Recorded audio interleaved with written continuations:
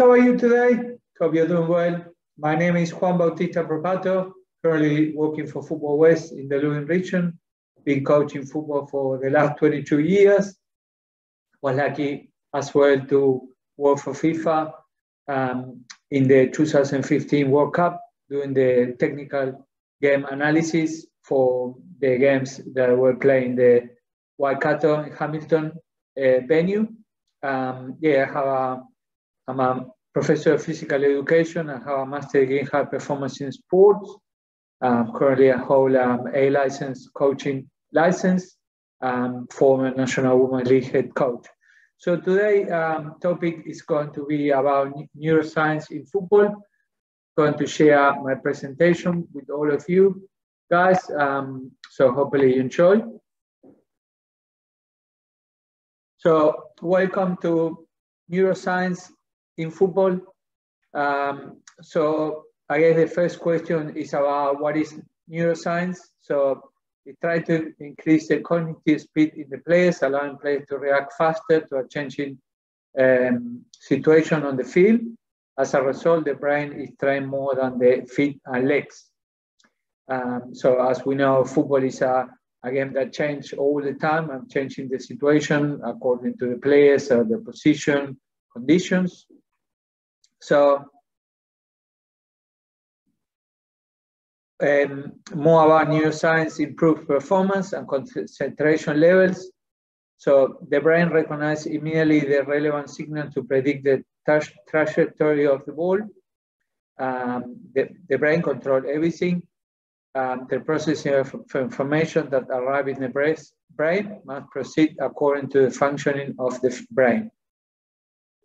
So I guess the key message is about sometimes we see players, you know, they look slow, but they have a really quick reaction, and then like here say, you know, the brain recognizes the trajectory of the ball, where the ball is going, and then there are more and more coaches that they are training this with young players.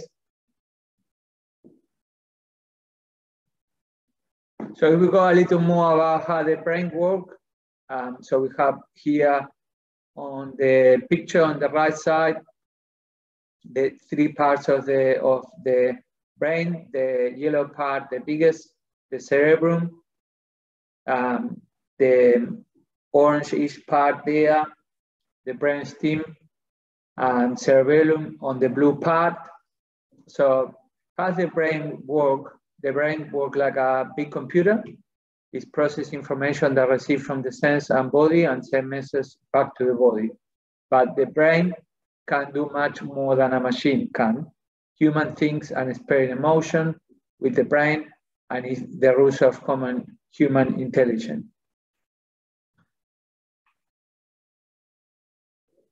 So more about the brain. Here is divided in 5 parts. On the left side at the end is the smell, the blue part, touch, the yellow part, taste, is the yellow part on the inside in the middle, the green part, the hearing part, and the part on the back of the neck is the vision, where is the pink color. So the brain is a complex organ that controls through memory, emotion, touch, motor skills, vision, breathing, temperature, hunger, and every process that regulates our body. Together, the brain and spinal cord that extend from it make up the central nervous system, or CNS. So that's an overview of the brain, the 5 different parts, and the complexity of the brain. So here, one of the greatest players ever that produced football in Italy is Andrea Pirlo, that says football is played with the head. You can see here 3 English players, Rooney, Steven Gerrard, and Miller, trying to stop him.